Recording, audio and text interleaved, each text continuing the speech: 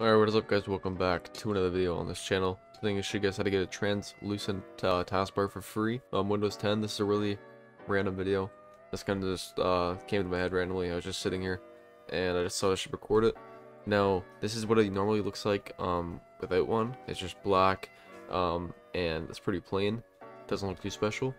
And I'm going to show you guys how to do this in 2 minutes. So if this does help you, then make sure to leave a like and subscribe. I really appreciate it. And yeah, let's just get right into the video. So first thing you want to do is go into Microsoft Store and you're just going to open that up, and you're going to go to the search bar and search up translucent. Okay, just stop searching. Translucent TV, here it is right here. I already have it installed, but this is free, so you can just download it and it takes like 2 seconds.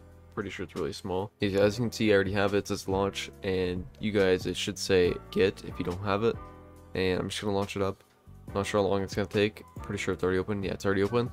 So literally just open it up, and as you can see, my translucent taskbar is open. It takes all like 2 seconds to do. So if you go on like a Google tab or something, you can see through it. It's just blurry. And I'm going to show you guys how to open it like as your PC opens. So you're just going to go into Task Manager, just right click your taskbar, and then you're going to go to Startup.